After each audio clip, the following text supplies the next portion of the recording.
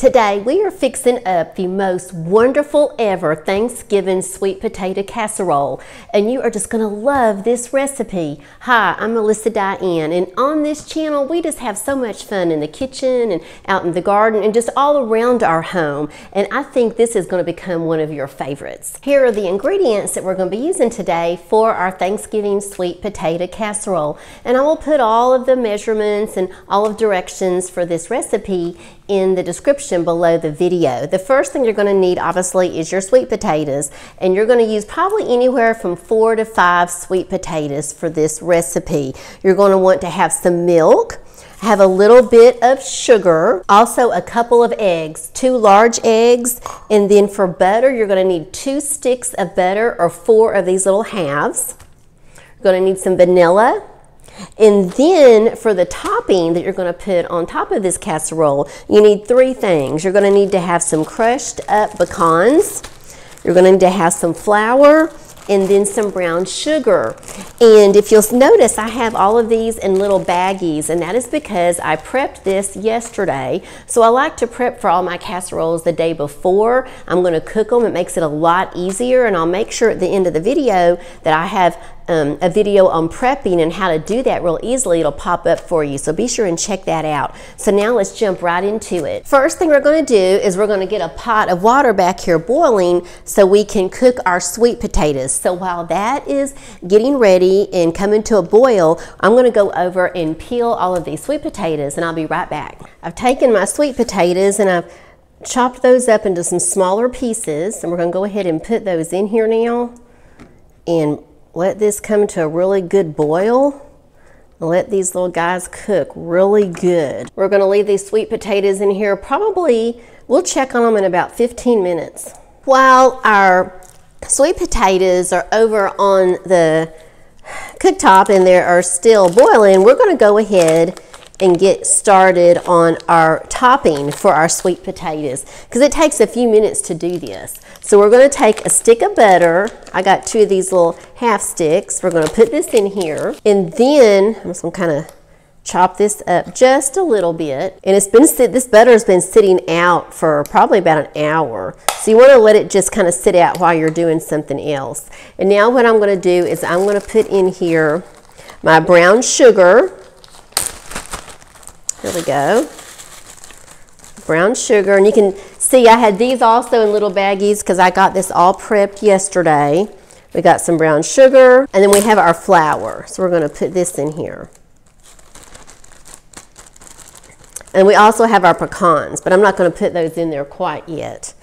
And then what I just do is I sit here and I just kind of mash this up, and you just mash it, and you just kind of cut that butter, cut it in small little pieces.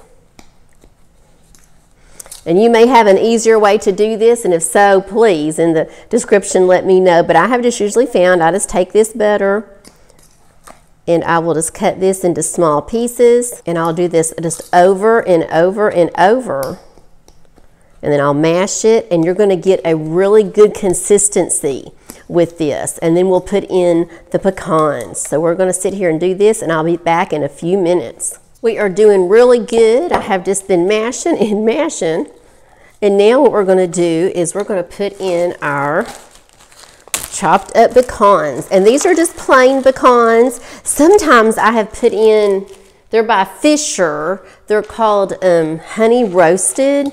And I love those pecans. They are so, so good. And sometimes I have used those in this. But today we're just doing just the regular pecans. And we're just going to mix this all around. This is going to be a wonderful topping. Another topping that's really good and it's really easy is when your casserole, right before it's done, take it out of the oven and just put some marshmallows, some little bitty marshmallows all across the top, and then put it back in. And if you're not someone who likes nuts and pecans, oh, that is a fantastic topping. That's actually, I think, my favorite, but my family really likes this pecan one. Our sweet potatoes are now all ready. And what I do, just a little tip, is that when these sweet potatoes are all, when they're over there and they're cooking on the cooktop, And when they start to float, then I know they're getting close to being done.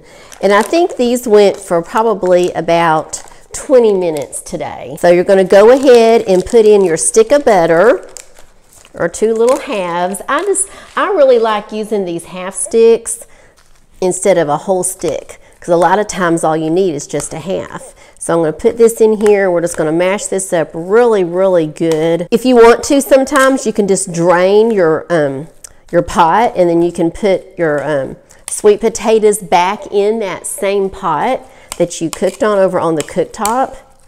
But for me, it's easier to manage just to scoop those little guys out and put them over here in a nice big bowl. If you are not a huge sweet potato lover, you know, I'm not just normally a big sweet potato lover, but this recipe, it's kind of like you're turning these little guys into candy almost.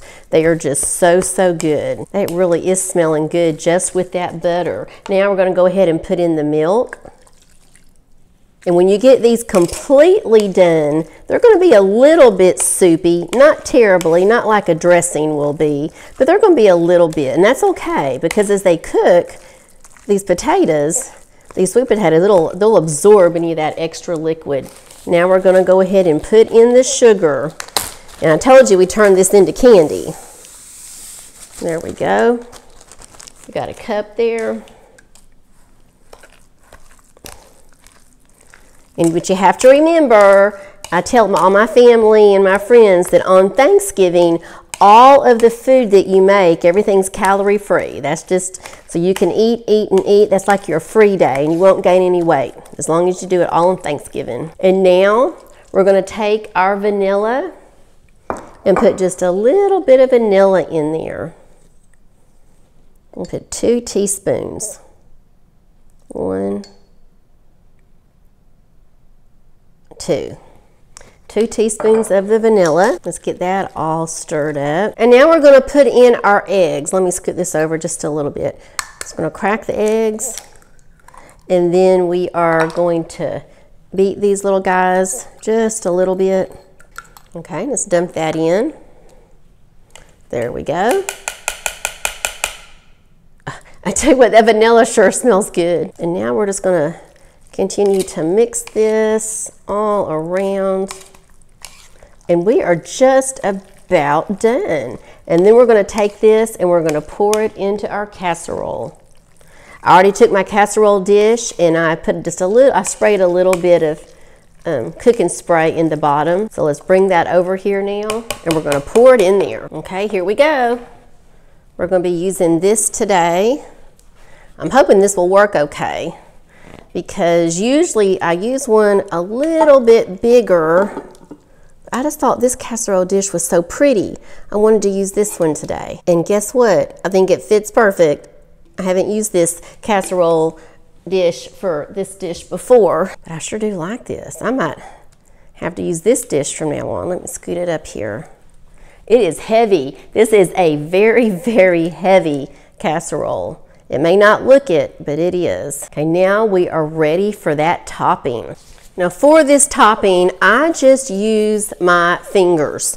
And since I'm doing this dish for friends and we coming over and everything, and it's not just me and Jay, I went ahead and put on some gloves.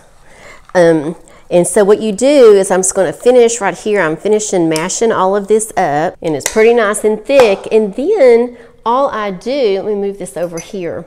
I just take this, and it takes a few minutes to do it, but I just take little pieces of this and start dropping it all over. And if you do this enough, then the little pieces kind of all end up kind of together, and you can kind of mash them together.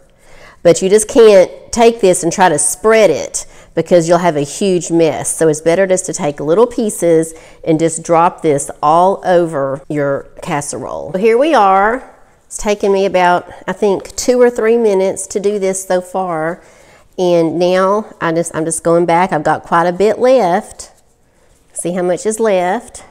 And I'll just go back and I keep dropping it where there are some empty spots. And then that way in a minute, once I've gotten it all done, I can just kind of go back with a flat spoon or something like that, and kind of tap it into place. Okay, now here we are. I'll tilt it so you can see it a little better. And sometimes I'll go back with like a spoon or something and kind of mash these down, but I don't think I have to. I think it's pretty well covered. You see a little bit of that sweet potato and some little areas peeking through, and I think that's fine. I think that's pretty. So now let's head over to the oven. I have the oven over here on 350, and we're gonna slide this in, and we're gonna let this go for about 25 minutes, and then we're gonna check on it. Oh my goodness, this sweet potato casserole, y'all, this smells so good. I can't wait to eat it, and look at it. It is absolutely gorgeous. Be sure and check out that next video that's popping up, and I will see you over there in a few minutes. Bye-bye.